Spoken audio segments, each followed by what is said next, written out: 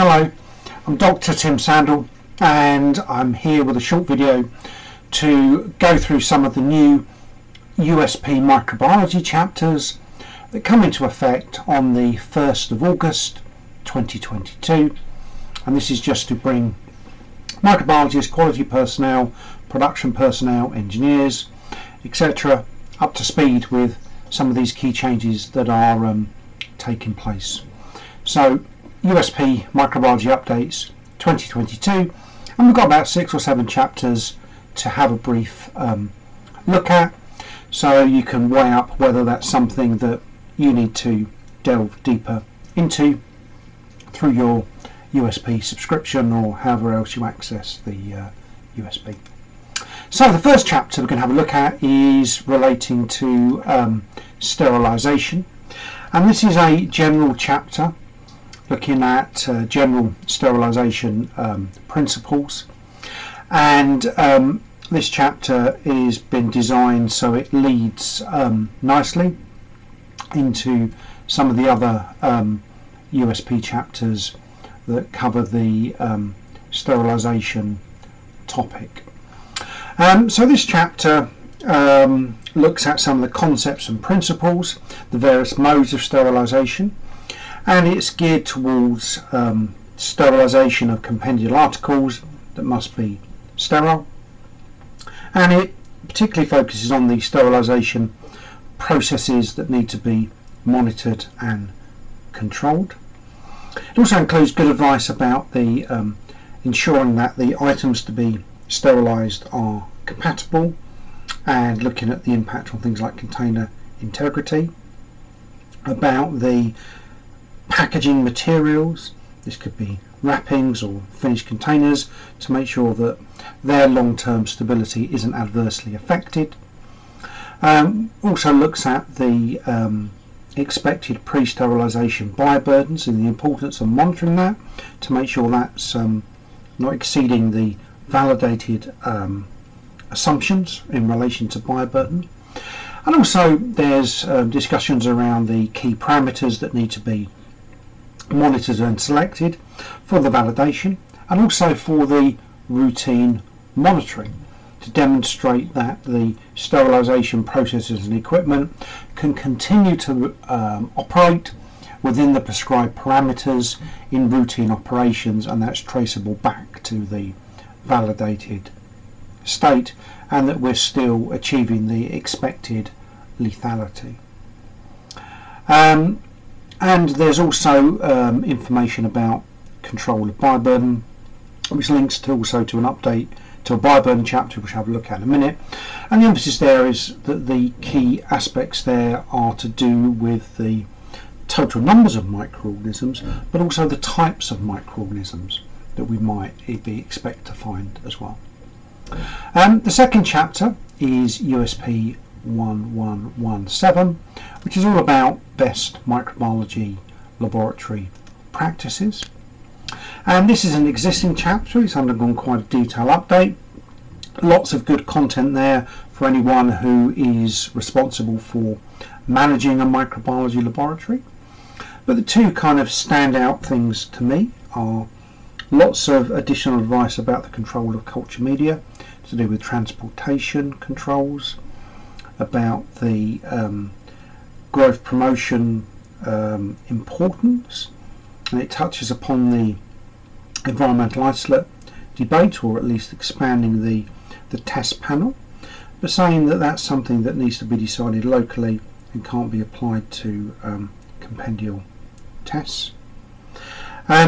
There's also important advice about media used in aseptic processing areas, and the guarantee that media is sterile, and the necessity of doing a sterilisation incubation step if the media isn't going to be subject to a robust and reproducible sterilisation cycle.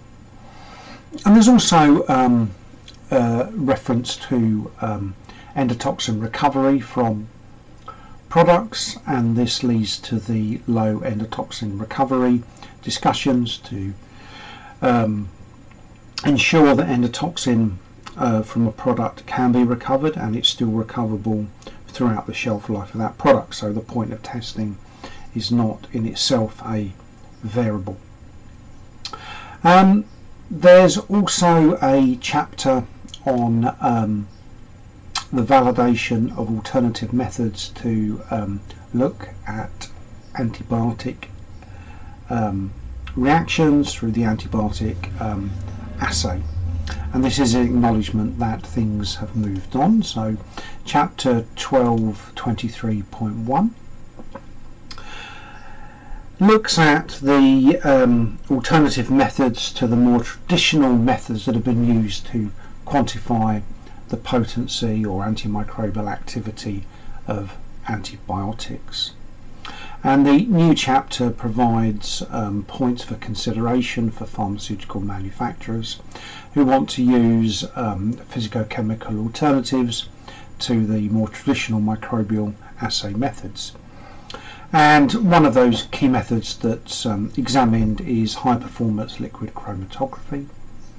And the chapter has a primary focus on HPLC methods, although the core principles can also be applied to other physicochemical procedures that need to be considered that might be more appropriate for looking for antimicrobial effectiveness.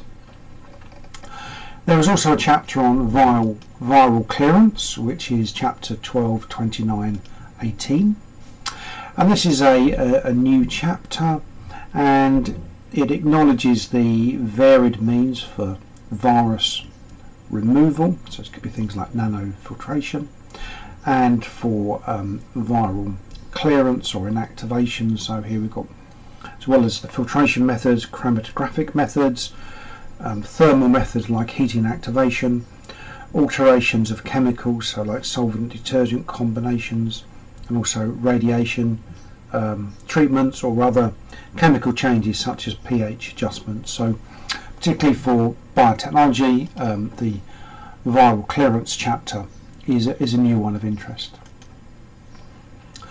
The chapter on biological indicators, 1229.5, is also undergoing an update. So biological indicators are critical for assessing sterilisation processes, and they're using specific microorganisms in the endospore state that have a known resistance to a specific sterilisation process. And there's some useful discussion here about the relationship between biological indicators and physical measurements, and there's also emphasis upon what the pharmaceutical manufacturer needs to do in relation to the manufacturer of the biological indicator. So the biological indicator manufacturer should provide to the user information about the survival and kill times for biological indicators, and that must be very clearly laid out in the documentation.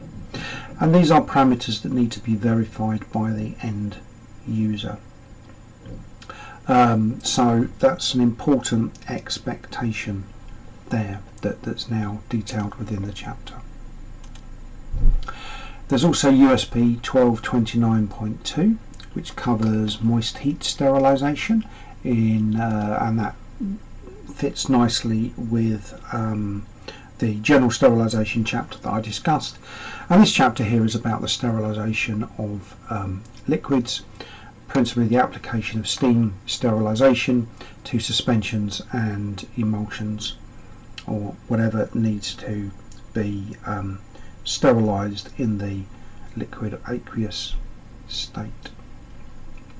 So there's advice there, particularly in relation to the terminal sterilisation of finished products, and some warnings there about some of the things that can go wrong. So the time taken to heat the container, particularly container wall, and the time then taken to impact the internal liquid inside. Some of the key parameters like steam quality, superheated water, and the air quality as well, and obviously the importance of the autoclave operation. So some interesting points in that chapter.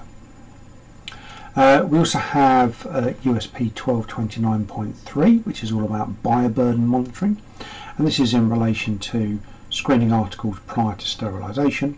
So here we have the bioburden of liquids prior to filtration, and also the bioburden of objects to go through sterilisation, such as a pre-autoclave bioburden assessment, either on a surface or within a liquid if we're making a terminal sterilised product. So again, this is quite a regulatory hot topic, so it's quite important that that chapter's afforded a lot of consideration. Okay, so this brings this video to an end. I've been Tim Sandle. Thank you for watching. The objective was to introduce the key USP chapters coming into effect on the 1st of August 2022. If anything here is important and catches your eye, please check out the chapter through the official USP route. And if you found this video interesting and you want to hear other Tim Sandle microbiology videos, then please subscribe to this channel. Thank you very much, and good day.